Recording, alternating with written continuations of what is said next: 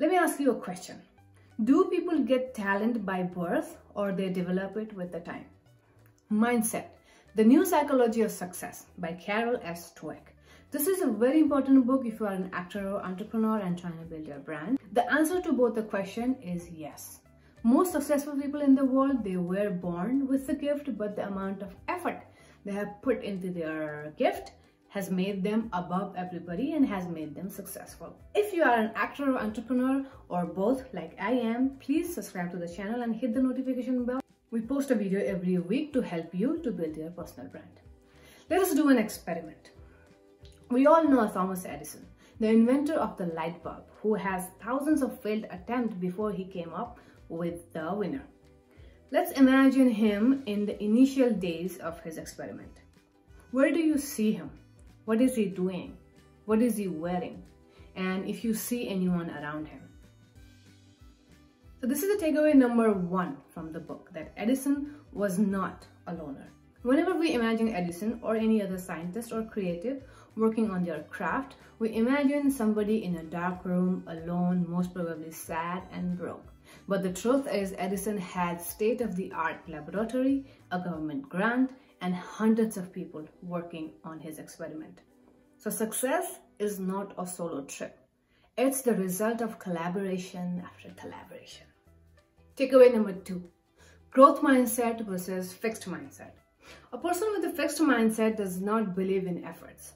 They believe that intelligence is limited and they never try new things, and even if they try, they stop at the moment when they feel the difficulties, because they believe if they're making mistakes in a project, then they are not good at it. On the other hand, for the person with a growth mindset, every opportunity is a chance to become smarter.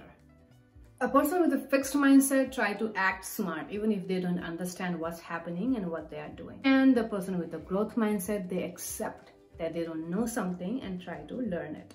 Takeaway number 3, fear of effort.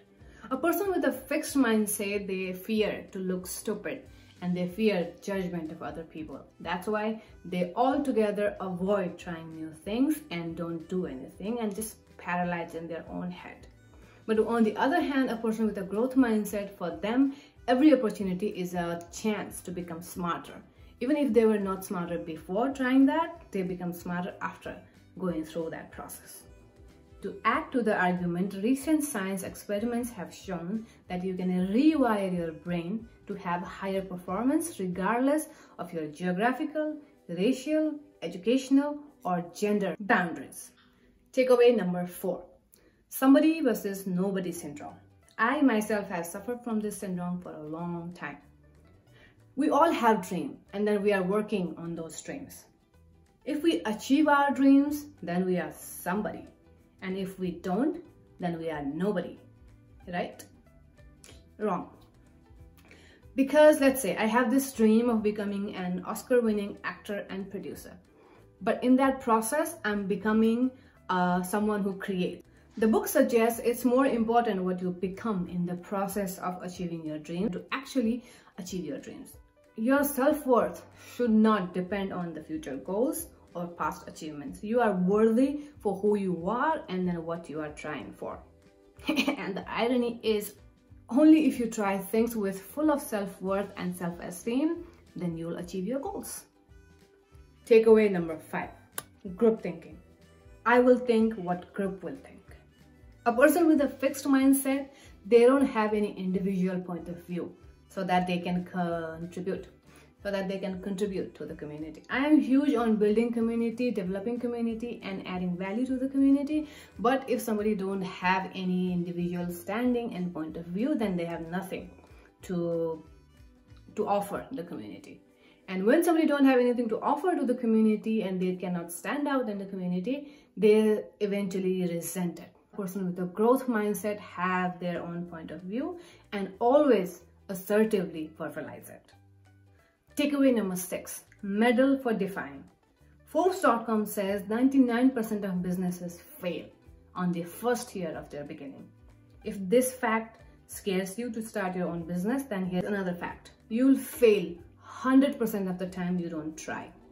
People with a fixed mindset, they don't try anything and then happy they have never failed because they have never attempted anything. And a person with a growth mindset tries 100 times, improve themselves, and then course correct whenever needed, and then achieve their goals. Entrepreneurs with a growth mindset understand that skills are learnable and they are the resources for learning for their staff and their teammates. Managers are the source of learning, not the figure of authority. And they give feedbacks for the improvement so that people can learn, not because they want to criticize someone. I found myself on the every pages of this book. I had so many aha and duh moments. I used to think producers and audience will naturally discover me. And thank God I stumbled upon this book and it cracked open my mind and cracked open my heart. So you too, as Marie Forleo says, check yourself before you wreck yourself and read this book or listen to the audiobook.